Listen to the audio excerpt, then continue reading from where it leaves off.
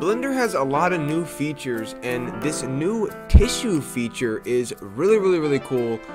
So today we're going to be learning how to use this bad boy. I was actually told about this in the comment section, so thank you for that. I really appreciate that. Let me know. That's a really cool effect. I'm glad you pointed that out for me. So today we're going to be learning how to do that. So what I'm going to do is I'm going to delete the default cube, camera, and lamp as always. One on my numpad to go in the front-facing view.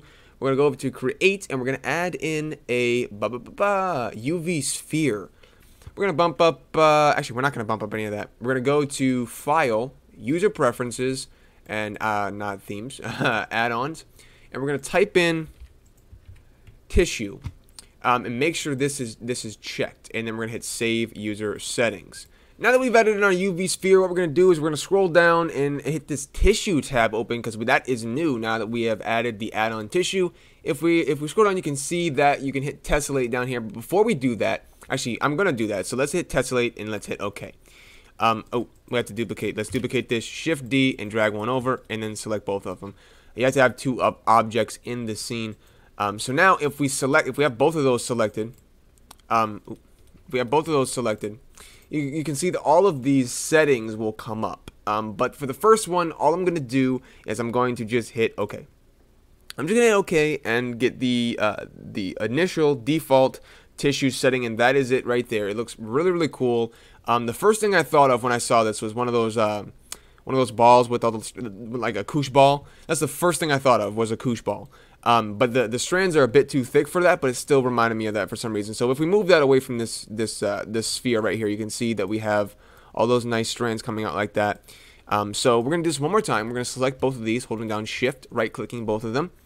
If I hit tessellate, now we're going to change around. Now we're going to change around a couple of these settings. The scale, I'm going to scale that up. I'm going to change the offset around, change the proportional, change the constant. Pretty much just do the opposite of whatever it was. We're going to turn that back to quad. Fan, as you can tell, 1 million polygons instead of 262,000. I did try the fan once, and Blender totally crashed, and it just was not a good time.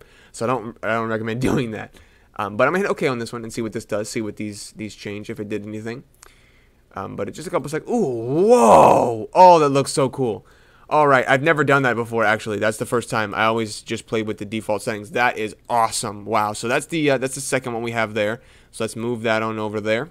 Let's move this one over, and we'll grab the second one. Move that right there.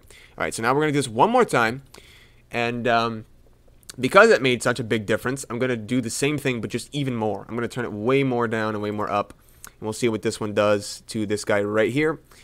And that should be done in time. Oh, well, it's just a bit flatter version of the one that we already had. This is, so many different uses can be used.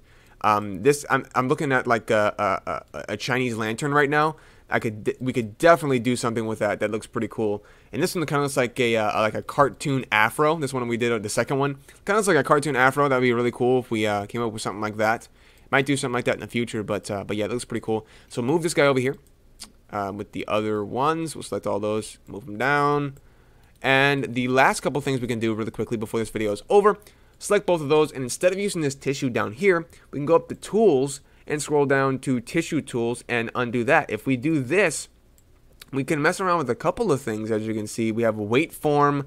I have not messed around with any of these yet, but I am pretty excited to start getting an idea of what these things can actually do around here.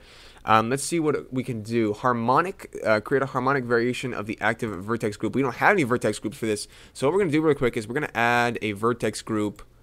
So we're just going to select a couple of these faces. I'm going to hit C to go into brush mode. We're just going to grab like those faces, those vertices. Yeah, we'll do that, and we'll hit this plus for vertex. Oh, no, that's vertex colors. Vertex groups right here. We'll group that, and we'll call it verts. Yeah, that sounds good. That's not generic or anything like that.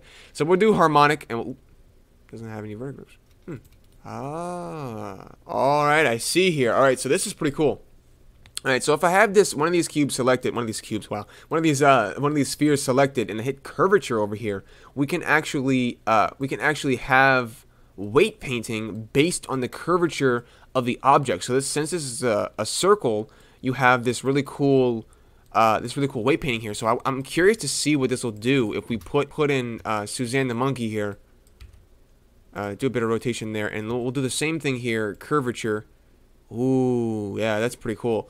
All right, so I think I have a pretty good idea. I'm not sure why vertex, why the harmonic is not working though. I'll have to figure that out. If you know, let me know down in the comment section why that harmonic's not working. I keep trying to use that. It says active objects. It's not any vertex groups, but we do have a couple vertex groups already listed on the sphere. That's weird. But let's do area. See what that does. Ooh. Let's do area. See what that does. Of course, that's probably going to do the same thing because it's a sphere. But still good to have. And vertex color, since I did that mishmash, that's what that looks like. But that is pretty cool. Some easy stuff like that. All right, so that's pretty cool. Going back to these crazy things over here, I did a lot of really cool things. Let's delete those. I did a lot of cool things with lighting. So really quickly, before this is over, we'll add in some lights here. So I'll Shift A, lamp, point, and we will... It's raining outside, if you can hear that. I don't know if you can hear that or not, but it's raining pretty vigorously outside. But we'll add in a couple lights. I'll switch to Cycles Render. And this light, we'll make this light right here. We'll make it like a really disgustingly bright pink. And we'll make this one like a blue. Like a nice soft blue, something like that. And we'll hit Render Viewport Shading on that. And we'll change the world setting to solid black. So now we have this really cool like 80s vibe going on. So add in our camera 5:1 to go in orthographic mode on my numpad, and scroll the camera back just like that. 0 to go into the camera's view.